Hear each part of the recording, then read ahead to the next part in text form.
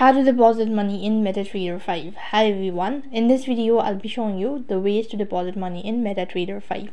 So depositing money into your Metatrader 5 or MT5 account is typically done through your broker's website or a client portal. So here's how you can do it. First of all, so due to some security concern, the interface won't appear, so I'm just gonna instruct you. When you visit the website of your brokers or access your client portal where you can manage your trading account, you can look for a section on the website or portal related to depositing, fundings, or adding funds to your trading account. This section may be labeled differently depending on the brokers as well. And then you can go ahead and choose your preferred deposit method from the option provided by your broker.